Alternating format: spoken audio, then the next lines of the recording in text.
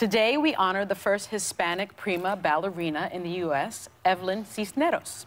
A Mexican-American born in Long Beach, California, her mom enrolled her in ballet classes when she was 8 to help her overcome her shyness. She'd go on to earn a scholarship to the American School of Ballet, which led to an internship at the San Francisco Ballet, which started a career where she'd perform almost every starring role in the company's repertoire for the next 23 years.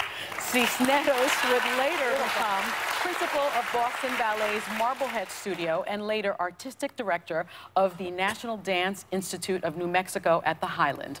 We celebrate this ballet icon who changed the face of dance. All right.